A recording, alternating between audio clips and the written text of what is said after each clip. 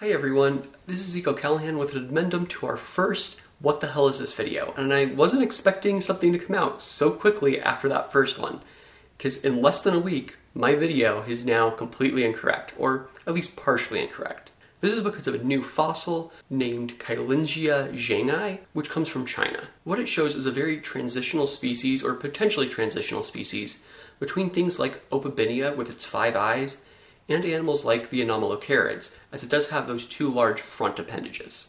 Unfortunately, this does again mean that parts of my video are incorrect, and it is much more likely now that Opabinia is actually related to the Anomalocaris, rather than being more closely related to things like the loboponids, such as hallucigenia. I will be going over this fossil in greater detail in my November monthly review, which should be released in early December.